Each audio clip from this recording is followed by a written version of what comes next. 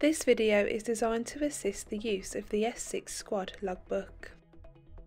This specific group of movements aim to activate the muscles you'll primarily be using when swimming, such as the shoulder rotator cuff muscles and the glutes, hamstrings and quads in the legs. The first movement is the double arm serratus punch. By maintaining an upright posture with square hips and a stable torso, push your shoulders back and forth, stretching the muscles. The next movement is the arms only Superman.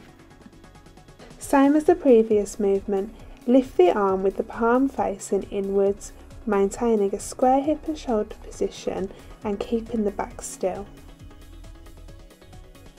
The next movement is the double leg glute bridge.